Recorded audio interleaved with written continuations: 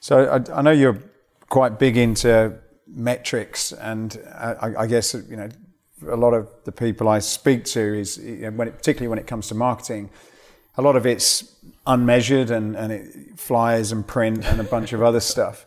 It seems as though you've got a very sort of measurable, predictable system. If someone's not got a huge amount of money, and I guess there's probably a lot of people in that position now because they've been closed down, what are some of the effective marketing strategies that you would always put in first? And, you know, just talk a little bit around that. So if I were a struggling gym owner right now, first thing that I would do is I would get a cash flow injection. And so what I would do is probably pre-sell 5 to 10 people for a year forward, because then I could get probably, you know, $5,000 to $10,000 of cash up front. All right, with that money, I would probably go straight to paid ads. But if I didn't do that, then I would start with organic outreach. And so what you can do there is you can join your local groups of, you know, local Bee Cave moms and, you know, fit moms or whatever, right? And you can friend request those people, message them, bring them to a phone call, and then see if you can get them into the facility. That's 100% free. It just takes effort. And so in terms of like knowing the metrics behind that, typically, you know, if on social media, if you, let's say, friend request 1,500 people, that's 50 people a day, which is usually the limit for most of the platforms. Otherwise, they'll think you're spamming. If you get 50 a day, you'll get about 700 of those people to accept your request, which is essentially just like them opting in, right? They've opted into communications with you. Mm-hmm. So you don't go to their outbox, it goes to their inbox. From there, if you were to message all of them, hey, you know, I'm a gym owner in XYZ area, right across the street from you. You know, do you know anyone who might be interested in, you know, getting in shape? We're running some crazy promotions right now, right? So I'm not asking you, I'm asking if you know anybody. So all of a sudden, I'm not really spamming you, I'm just asking for help, which is a little bit different, right? So you ask them the first message. After that, you probably have 25% of people who respond to that first message. So if you're at 700, let's say you're at 140 of those people, so 20% respond to that first message. So I'm going conservative.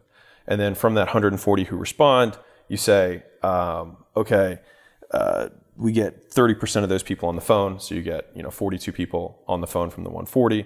And of the 42, you say you close 1 out of 3, right? And so you close whatever that is, 15 people, right? Or 14. And so from there, that kind of funnel would take a full month, right? That's a full month of work, probably about 1 to 2 hours a day of just responding to messages and whatnot.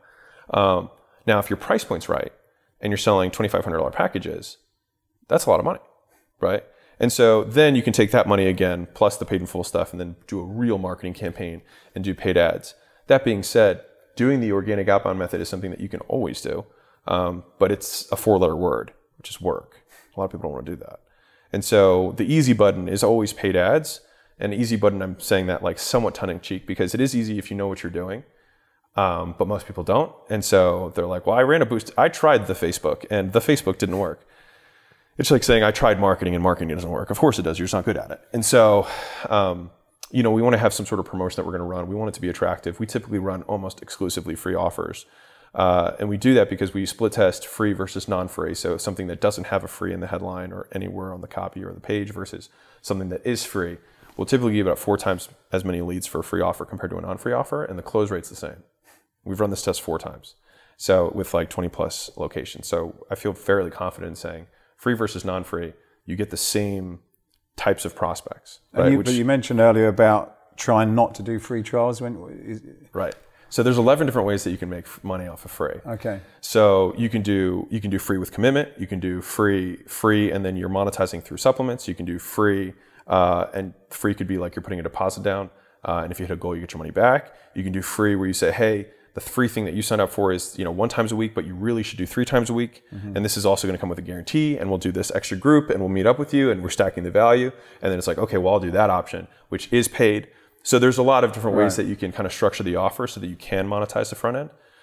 You can do free, like pick your price, which is like you can do free, but if you do $99, we'll do this extra. If you do $299, we'll do this and this extra. If you do $499, but it's still pick your price. So from a compliance standpoint, someone can pick free. Mm-hmm. But that's where salesmanship comes into it, where you can add guarantees, you can add additional services to get them to upsell into something else. And so that's also one of the things that we have to typically break beliefs about with, a small business owner, is understanding how to advertise, right? And so if we're saying, if you go to, a lot of people have like a lot of limiting beliefs, but like if you go to get dinner and they ask you if you want dessert, it's not like, it's an upsell, right? If you go to rent a car, they're going to ask you if you want to fill the tank up, They're going to ask you if you want to upgrade your package. They're going to ask you if you want the minimum insurance package, which, by the way, you don't need. It's called minimum because everyone just says yes. So they're all upsells.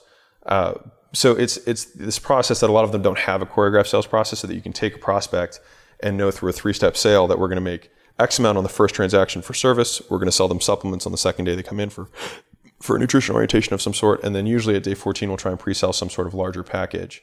And 1 out of 5 will prepay that package, which will usually be a $2,000 to $3,000 sale. Mm-hmm. And so if I can get 1 out of 5 people to buy $3,000, then I add $600 to every one of the values of each of the other 5 sales. Mm-hmm. And so that's where like the metrics of understanding like the entire acquisition process end to end works. But most guys will just boost a post with something that says, hey, you should sign up at our gym. And then it goes to not even a landing page and says, text us at this number. So a lot of them don't have like, okay, well, how do I make ads? How do I make headlines? How do I make pages that are going to load quickly, and just conversion rate optimization, that kind of stuff. I won't get into that, but, but yeah. So if I were at ground zero, I would run a paid and full play, number 1. Number 2, I would do organic outreach and then sell high ticket packages selling to goal. And then number 3, I would take that money and then I would run a big promotion where I would have a really sexy offer that people would want to sign up for. That is what I would do for an unbranded, undifferentiated, independent operator who's in fitness and weight loss.